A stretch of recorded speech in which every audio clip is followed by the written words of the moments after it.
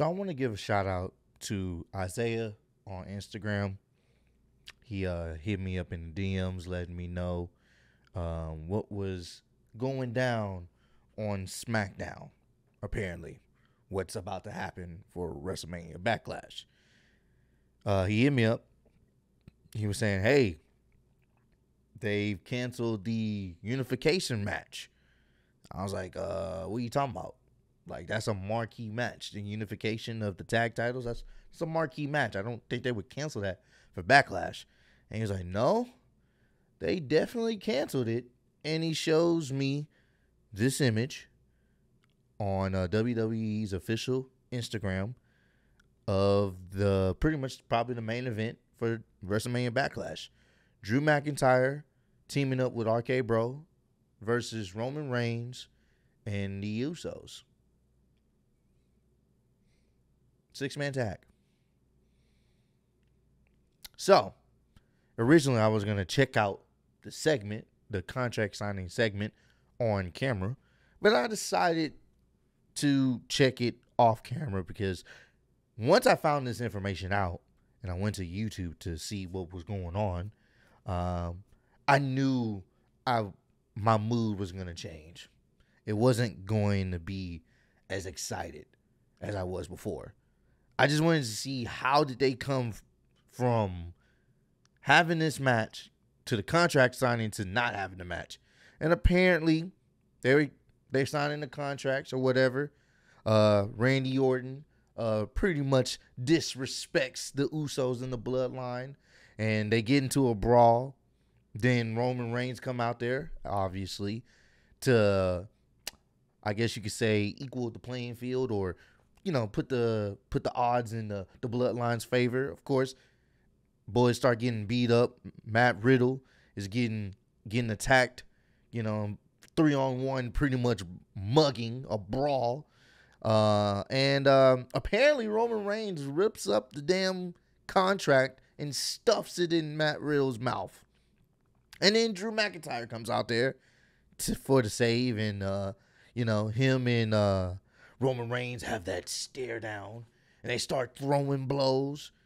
And then Roman Reigns gets out the ring, and you know how that goes. The invisible wall is there between the ramp and the ring, and no one can attack each other between the ropes because you can't do that. The segment was cool. I knew Drew was going to be incorporated in feuding with Roman at some point. It was going to happen. They've been teasing it. They've been building up to it. It was going to happen. That's probably going to be his next opponent for the championships, is Drew McIntyre, which it is what it is. I don't have a problem with that. My whole thing, they have been building up this unification match for weeks only to throw it away for a 6-man tag. Will the match be good? Probably so. That match will probably be entertaining as hell. But does it just take away everything that people have been talking about for weeks? For me personally, yes. Like, then what was the point? Tell me, WWE. What was the point of even doing that? You could have had a 6-man tag if you wanted to, just off the strength. You could have just did that from the jump. Could have found a way to do that. Like, what was... Some of you may think, oh, it's not that big of a deal. They didn't need to unify the tag teams. I think personally they did, in my opinion. There's not enough tag teams on both shows, bro. There's not. Unless you guys are cool with seeing the same matches over and over and over with the tag team divisions. I would like for them, whoever wins the belts, the unified belts, to float between both shows. And still, people will still have an opportunity to be on the show. At the end of the day, it's all about winning tag team gold. And when you have a lot of tag teams, you can still build up some feuds between tag teams that don't involve the gold. You can build up some tournaments, whatever, but you don't have enough tag teams for both shows. You just don't, not right now. Back then, you did. Back then, in the Ruthless Aggression era, you could do 2 different tag teams because you had a decent amount. And let's be honest here, they don't really promote their tag team division like that outside of the Usos.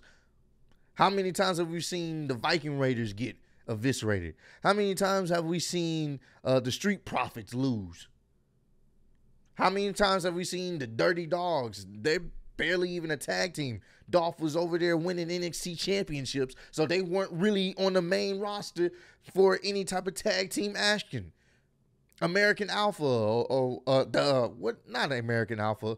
That was a much superior tag team. What's the tag team they have with Chad Gable? Alpha Academy. These are teams that I can't take seriously. It's not that many. And then the New Day. How many times have we seen the Usos versus the New Day? RK Bro is pretty cool. It's really RK Bro and the Usos that are really holding it down for the tag team divisions. Everybody else is kind of, you don't take them seriously. But at least if you unify the divisions, you could possibly get some fresh matchups, and maybe other teams will start getting more shine and you can take them more seriously. I just don't get it. Weeks they've been building this shit up just to say, oh, we're going to put on a 6-man tag. That is lazy booking, bro. Someone just tell me, what was the point of even bringing up unifying? What was the point? Because in my head, the visual would have looked like the Usos having both the straps, Roman having both the straps, the Bloodline has all the gold. That would have been the visual. And then maybe they could have came up with a new belt design. I just don't get it. When they bring up unifications, there's no point in bringing it up. Because if you want to be honest, the main championships, the World Heavyweight Championships, they're not unified. He just has both the belts. I'm telling you. At some point, he's going to probably drop the WWE belt, WWE Championship, and it's going to go back on Monday Night Raw. So it was really no point. If you're going to unify, you're going to have one belt that floats between both brands. We knew that wasn't going to happen. There's no point in calling it a unification belt. It's still two separate belts. The same thing with the titles. I'm thinking they're going to get rid of the goddamn quarter belts because that's what they look like. Color-coordinated quarters. They don't look like championship belts. The tag team belts don't look good. They just have a blue strap and a red strap and a quarter in the middle. I'm thinking, oh, we're going to get a new championship? Nope. We're going to settle for a 6-man tag. Why can't someone come up with another contract? Since he stuffed the last one, Roman stuffed the last one down Matt Riddle's throat. Come up with another contract. Sign it. I'm done. That's why I didn't react to this clip. It was going to take me out. The clip itself, the whole segment itself was cool. I just could not react to it. After knowing what I knew, afterwards, I was like, nah, I'm not about to react to this. Not on camera. I'm not about to fake this reaction because I was already like, I was disappointed. I just don't get it, bro. It was just a waste of all our time. Don't sit up there and promise a unification match only to the week before. Because I believe WrestleMania Backlash is, I want to say next week or something. Week after next. I don't know. It's relatively soon. And this is what you do? This close to the show? No, actually, the go home show is this coming Monday. So yeah, it's next week of me filming this. Then what's the...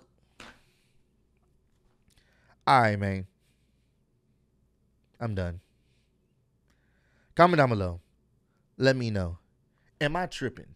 Or does this not make a lick of sense for them to just do this? What was the point? Am I tripping? Let me know. If you guys think I'm overreacting here, comment down below. Let me know. But I just feel like I can't be the only one that don't see how dumb this is. It's just a waste. They literally wasted our time. Will the match be entertaining? Yes, it will be at WrestleMania Backlash. The 6-man tag will be just pure fun. I'm willing to bet. But outside of that, did it make any sense for us to even get hyped up for this unification match? That's my only question. I appreciate all the love and support. Road to 80K. Appreciate y'all kicking with me. I'll see y'all next one.